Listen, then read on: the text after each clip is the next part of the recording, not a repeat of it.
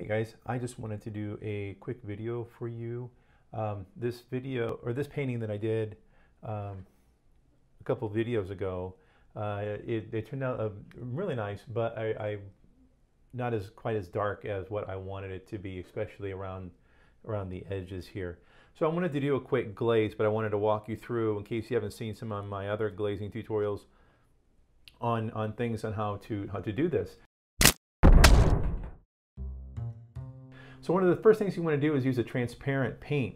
So I'm going to be using raw umber and some sap green. I'm going to mix those together. Now, how do you know that if your paint is transparent? Well, on the back, you're going to see a little box. Usually it's a little box. Maybe it's halfway filled in, or maybe it's completely filled in. This one is obviously empty. That means it's transparent. So if you can use transparent paint, that's optimal. You don't have to use transparent paint because you're going to thin it down with your medium. Now that you can use linseed oil, you can use odorless mineral spirits, you can use Liquin. I'm using Liquin today, and what you do is you thin it down to a really, really, really thin consistency, and then you just put it on.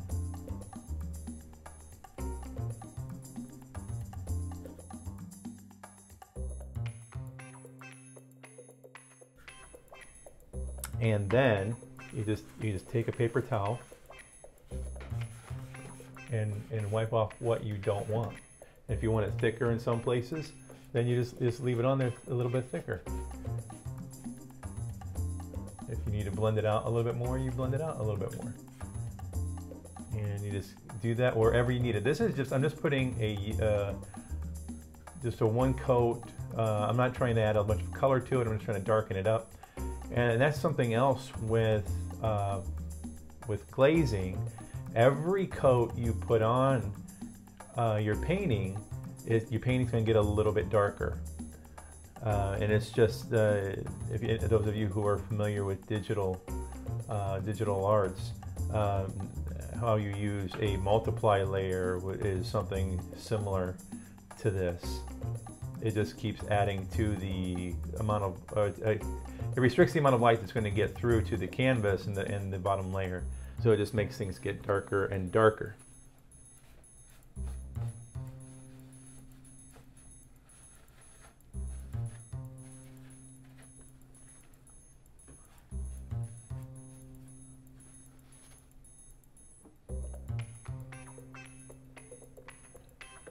Again, I'm even going over the darker areas that I have, making sure that my paint stays nice and thin.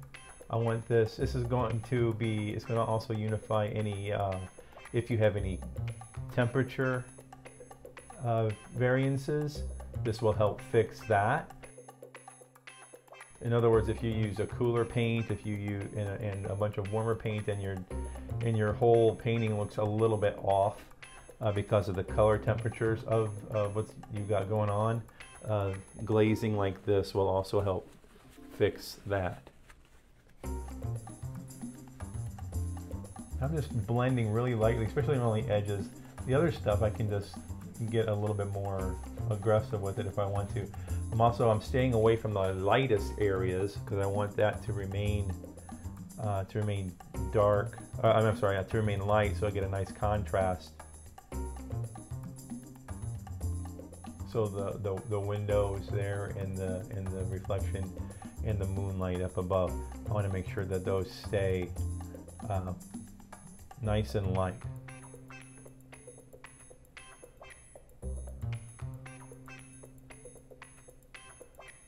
And then once you get this in, if you're not happy with it and you want to add some more, you can go back in and you can add some more.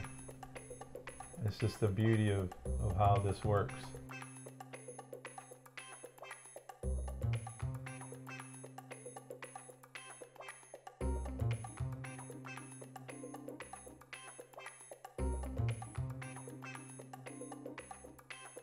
See, this works out for me too, because this green that was on there was a little bit too saturated for me.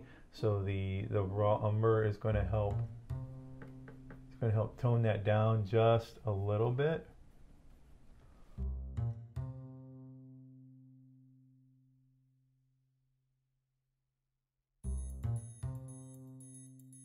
I'm just going lightly over this. So this is just a quick tutorial, just in case you've never seen this done. Sometimes we go over this stuff kind of quick, and there's some assumptions that are made. And I don't like to do that. I don't like to do assumptions. I don't like to assume that you guys have any kind of a knowledge, because I could be going over something that could be valuable to someone else.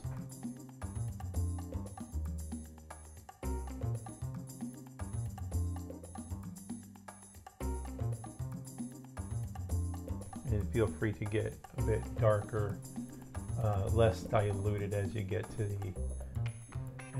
the edges. Because like I said, we just blend it out. Just blend out what you don't need.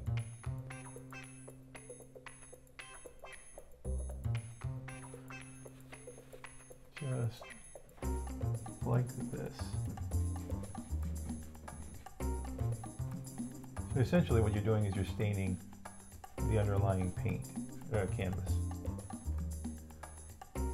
And on these master studies, if you want the brush strokes to remain, you can. Or even, of course, not just these master studies, it's your own style. I mean, maybe you like that little rough brush stroke in your work. And if you do, that's no problem with that.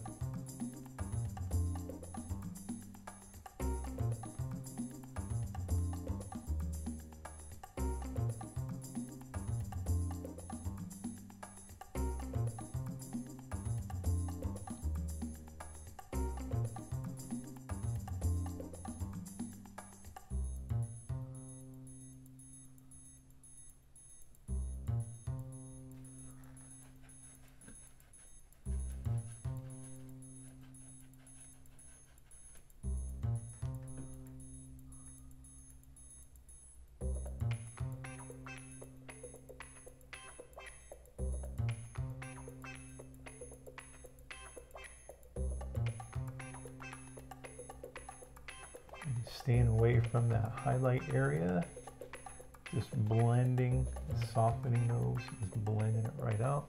And you can see how it really illuminates some of those spots.